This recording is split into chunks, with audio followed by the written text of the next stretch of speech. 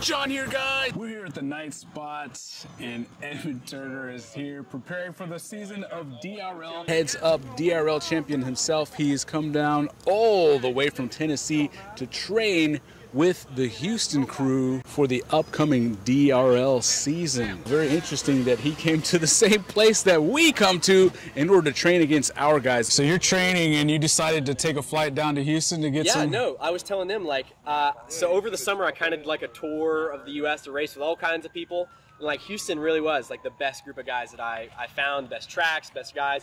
But how are we supposed to challenge and help train the best drone racing pilot in the world? Well, Evan came down prepared with a throttle game.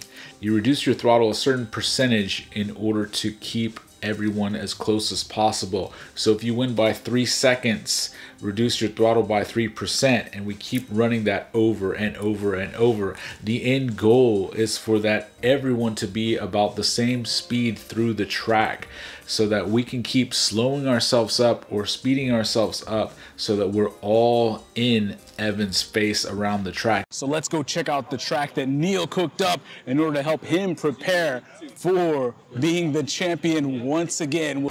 Then we'll go this way, and it's around the pole, around the tree, pole, tree, gate. What did you say? In the Stargate. Pole gate, start. Wait, what was it again? It was in the Stargate. In the Stargate. Tree gate. Looks like a nice circle. So it's basically you're going to go over that yellow gate over there, sort of, or next to it. Yep. Big circle into this gate. All right. Then we're going to come up and split S, like go over this tree, down into this deck, and then to the left, onto the parking deck, past the trees, and then back down. Say this part again. So gate. So it's you know, it's like split S here around the tree, down the parking lot, around the pole, and into this gate. Okay. And then up and over, and it's like on the parking deck. The DRL track. DRL style track. We keeping it tight around that tree. Full send today. All right, got it. Full send? I only want to do partial send. Partial send. Dropping over, up and over the bushes.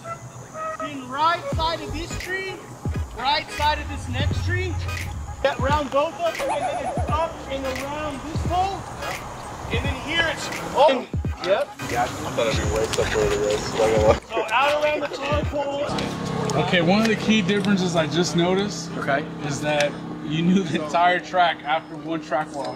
Oh yeah, no, that's one of like, I think I've talked about that on like a barbell video before. Like one of my biggest things that I work on is being able to watch a track and just like know it, because I think that's such a huge advantage. If you can go out there and know the track before everybody else and actually then work on the lines, then you will at most have an advantage over everyone else, because everyone else is still focusing on learning the track. And if you already know it, then that's a huge advantage. The way I practice that is just I want to be flying new tracks all the time. Like I'm not the one to like go out and grind a track forever. I like fly it, and I'm like, okay, let's do a new one, and just kind of figuring out a new one really quick, watching it one time, and then working on the lines. That is like one of the biggest skills you can learn and take away. So do you feel like you have a super good memory in school? If my dad's watching this right now, he knows for a fact that I'm very bad at vocabulary. My grades are one to say that on vocab tests. He always got mad at me because he said, Evan, they give you the answers. This is the one test you should get 100 on, because they give you all the answers ahead of time. And you know, study time might have been a factor. Okay, so you don't have to have a photographic memory. It's a skill you can improve. I do not have a photographic memory. Nice, that was impressive. What do you think, Sam? What do you think of this track? Man, I like it. I like the track. It's wide, it's open, it's fast. You know, I like fast, right? Now, if one of those big quads hits your quad. Yeah, see, and that's my whole thing. But I mean, I can't worry about that. Just gotta fly. So we'll see. That's the Racer 4, yeah. The Racer 4 that wants to tonight. So you're more than welcome to try it out. So this one even has light weights on it as well. We're trying to get to like 1,350 grams, 1,380 grams. Okay, almost 3 times more heavy. You can hear, like in the air, when you go around, you can just hear the air that's moving. Like if drone racing is going to become a spectator or anything, like this is what it'll be. So how much slower? Slower than Freedom Spec. Slower than Freedom Spec. Spec. I think Freedom Spec is the best practice for DRL, and it really helps me, I think. So chances are he's going to dominate again this season. I mean, it's very similar. Like, was that the sprinkler thing? Yeah. Oh yeah. Sprinklers come on here. That's just an extra obstacle. That's cool. When you're flying at the quad's maximum potential, then like you really have to like think of fundamentally like how you're turning the quad, like what the motor's like. for yaw, for example, like you want to minimize, you don't want to use any yaw, because that means you're at full throttle, and say you're going through a turn using yaw, you're cutting off 2 motors, like they can't go full throttle. But if you can figure out a turn with just roll and pitch and at least minimize the amount of yaw and turn with the other motors, you'll have more thrust. Like inherently, you will have more thrust. Yeah. So that was the thing that I really focused on with Freedom Spec. Did you mess with the camera angle any to we're achieve required that? to use 45. Oh, okay. Really? Okay. Yeah, but really what you'll see, like a lot of some of my turns are like kind of like I'll be flying sideways, and then you can just kind of fly with pitch. So like you'll be flying towards something like kind of have an angle, and then it's like you can kind of pull to the corner, which is a roll and pitch of the same, and that would do a turn. So if you can, in a straightaway, you're not losing near as much, like the thrust isn't near as important. So you can kind of cock it sideways in a straight, and then when you actually go into a turn, because in a turn, that's where like the difference is made. You work on lines, and then you work on like how you're actually turning the quad. It's a really dense, full of like talented pilots, which was something that was not like, you can go find one guy who's really fast in this place, one guy who's really fast in this place, but it's hard to find a group of like a lot of talented pilots. So that's what I found here. Also really great group of guys as well. So that's kind of where. So Evan just said that Johnny 5 is a talented pilot. I think he's talking about you. Yeah. So he brought one quad like this for me and for Neil to race against him. Give him some pressure. Yeah. So this quad is actually faster than Racer 4. So we're kind of like adjusting the speed of this quad with the throttle cap, giving Evan a little bit of competition. Yeah. So he wanted you. He came down here to get the training. I feel like we're learning from him a lot. Like it's just how do they hold up? I hope he's having good fun. So now, if he wins again, you can say you helped train. Yeah, exactly. Nice. So do you think you're gonna pull it out again? To win this year? Yeah. I don't know. Vanover said he's training hard. He's got new motors. Yeah. I don't know. Yeah, flying in real life, that's definitely different than the sim, of course. Like, you know, that's just not necessarily the flying itself, but it's a different atmosphere. I have to set myself up for success more than anything. So that's what I'm trying to do. I don't know how it'll come out on the actual race day, but setting myself up for success is the only thing that I can do. Prepare the best I can, show up, and what happens, happens. Is there incentive for you guys to actually win? Like, do you get something for winning? Yeah, no, there in any racing series, like for every race, there's incentive to perform. Nice. So yeah, everybody wants to do the best they can, and you get go out to a nice dinner if you win. Right, nice but dinner. of course, the end goal, is like you want to get a contract for the next year. So you want to be in the mix. Well, Vanover's doing a lot of commercial work. Do you think that's a distraction from him training to actually win? At the end of the day, like you have to decide what you want to do. Like I kind of had a similar situation. Is like I had to decide if I wanted to pursue the filming side of things or if I wanted to like go out and be the best racer that I possibly could be. And obviously, like most people can't do that because it does make more sense financially to go the filming side. But if I can run the business and race at the same time and at the highest level, then that made more sense for me personally. So I do filming things on the side, but I really have like kind of decided to pursue the racing thing because who knows what it'll be someday, but I want to at least make a mark on it. That's awesome. I'm doing great, man. People will want to buy 533 stuff when they see you guys winning, and now you have all the baddest team pilots out there, so it's like somebody's gonna win.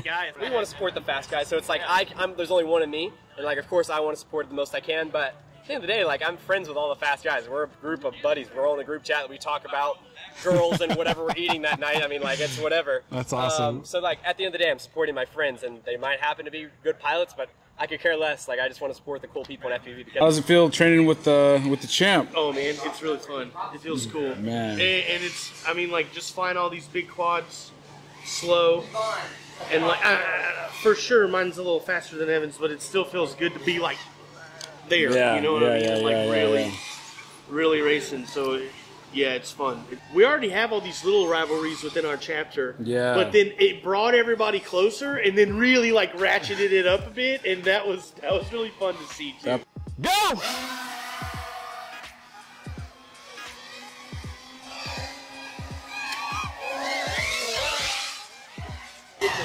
That gate right there, Joe. Around that, underneath that. Now gate. drop He down can't. and hit that gate and then go up. He can't see where you're pointing at. Man. Whole shot don't win races, Sam. Damn, I got the whole shot. You didn't get it. That's all I know.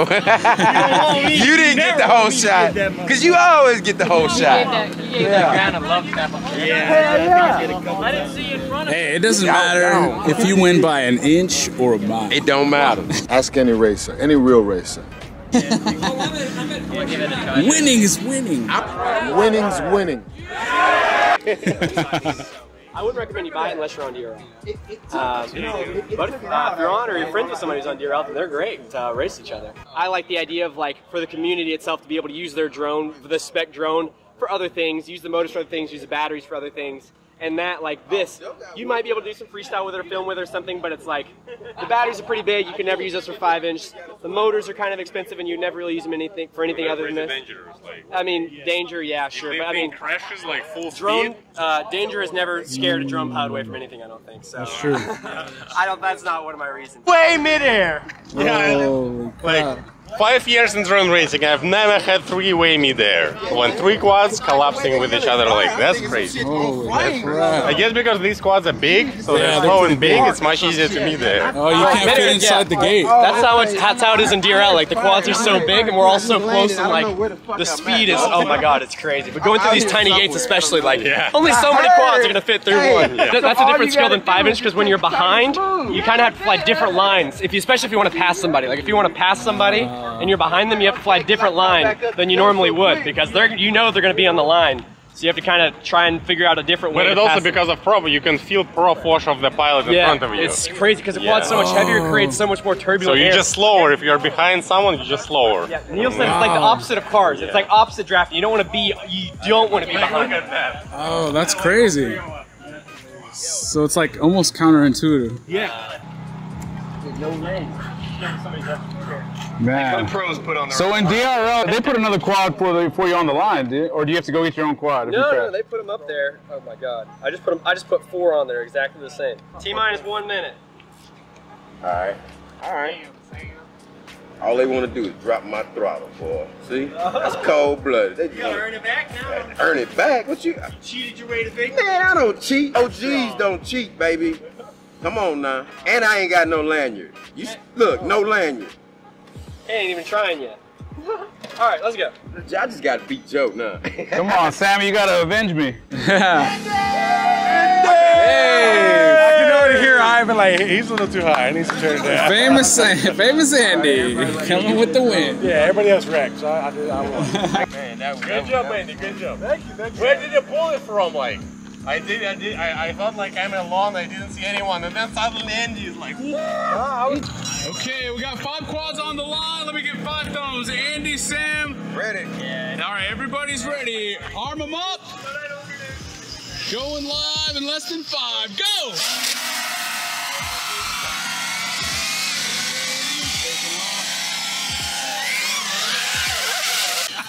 Sam won.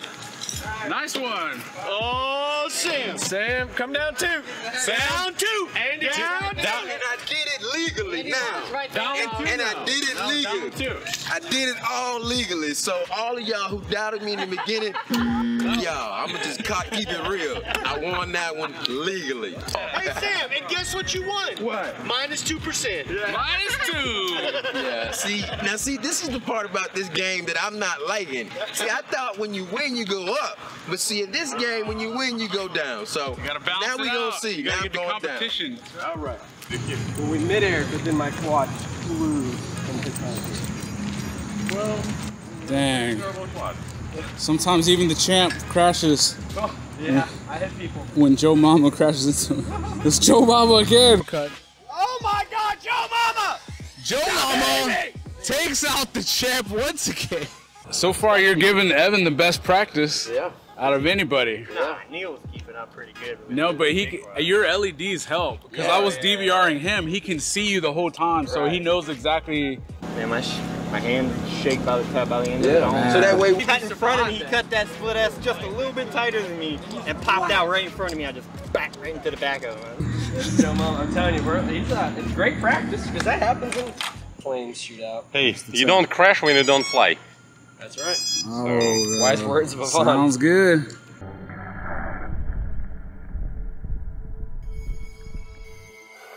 We got 2 Racer 4s in the air and 3 5-inch quads all going at it, battling. We've adjusted throttles so that we get an equal amount of speed for all of these quads to give Heads Up the most amount of practice possible. We have structured the track in order to have a DRL style, very long track. And then on top of that, we have adjusted everyone's throttle so that Evan sees the maximum amount of quads in his face, as he mentioned earlier. Check it out as they go around the track. Man, it is so cool to see a race this close. Oh. Here we go. We got all 6 quads coming around the line. Full throttle, baby. Let's go. Here we go. We got Joe Mama and Evan fighting for the leading position. He is giving the DRL champion, Evan Turner, a run for his money. Oh, Joe Mama hits the ground.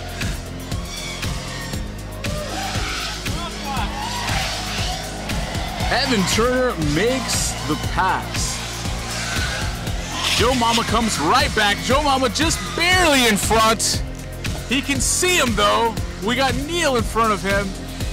Oh, look at the precision on that turn, guys.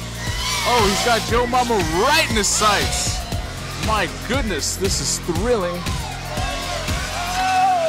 Oh, man. Sam is now out of the race, but Joe Mama manages to maintain just a few feet of a lead on Evan Turner.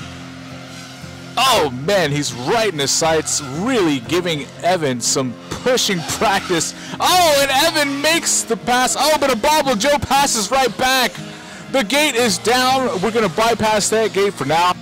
Oh, oh. Evan's got him. Oh! Oh! Oh! Oh my God! Holy crap.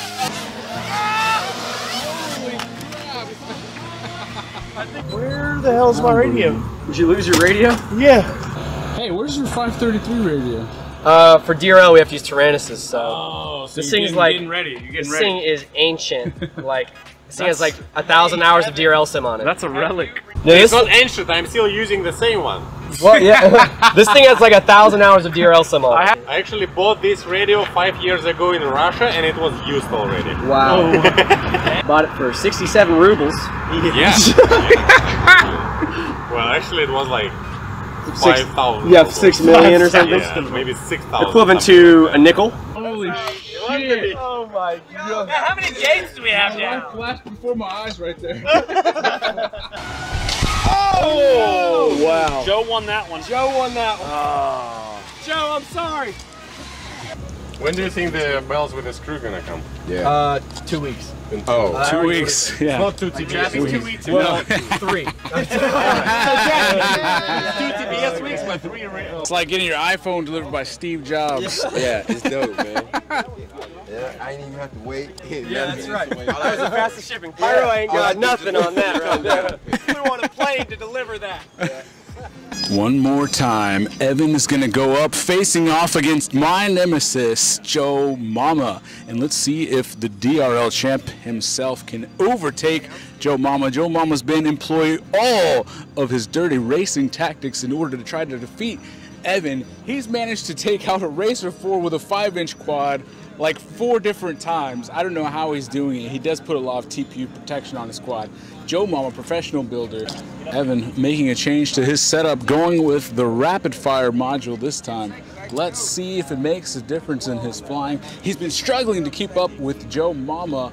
Will this practice pay off? Will he be able to pull out another win on the Drone Racing League? Sam gets up to the line once again. All right, Evan changes seats so he can be next to who's gonna midair him.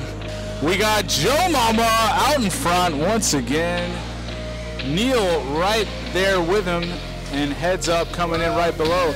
There's a bit of a bobble, but all 3 of them are in a close pack. Heads Up comes around, inches away. He's about to make the pass. Can he do it? There he is with the pass. Oh, Joe passes back. Evan passes back. Evan now in the lead. Oh, we got a ton of quads all grouped together. 1 for Evan, 1 for Neil, 1 for Yvonne. Oh, he manages to stay in the air. This is nuts. It's crazy out there. The number of quads all flying in a huge bunch. Neil decides to come in down. Oh, Evan lands. Wow, that was awesome. Yeah, that was, I'm telling you, the mid-airs are scary.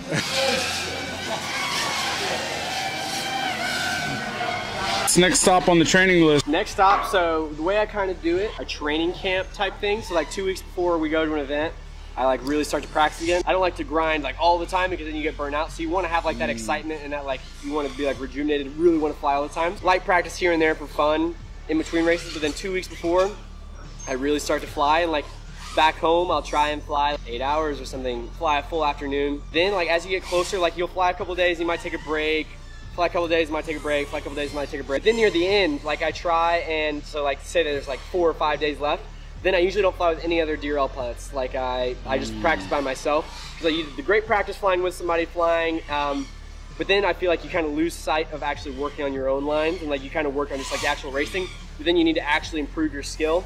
So then I find I do that a lot better when I'm flying by myself. So I'll work with them, I'll like come out here to Houston, go fly with the other DRL pilots, really work on the actual racing aspect.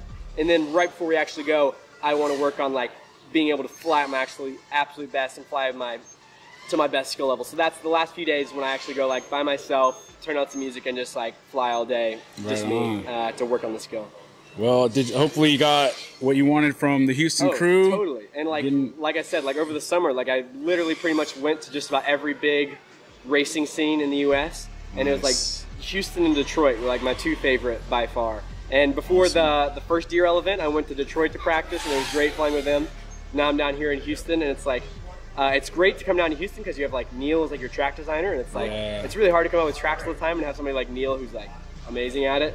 That's awesome, so that's what makes Houston great. Plus all the people are awesome. You have the best tracks, best locations, really awesome people. And so yeah, couldn't ask for anything better out of Houston. For sure. Man, well, thanks for coming. It's been awesome hosting you. We're going to look forward to your season on the DRL. What do you think in the comments, guys? Do you like this kind of stuff? Are you going to watch the Drone Racing League? Be sure it premieres at the end of September, and be sure to watch this season. This is easily going to be the highest amount of talent that we've ever seen on this show. We have 3 multi-GP champions represented on this show now, and it's just unbelievable the amount of talent that is ratcheting up. This is truly the highest level drone racing going on anywhere in the world at this point. Thanks, guys.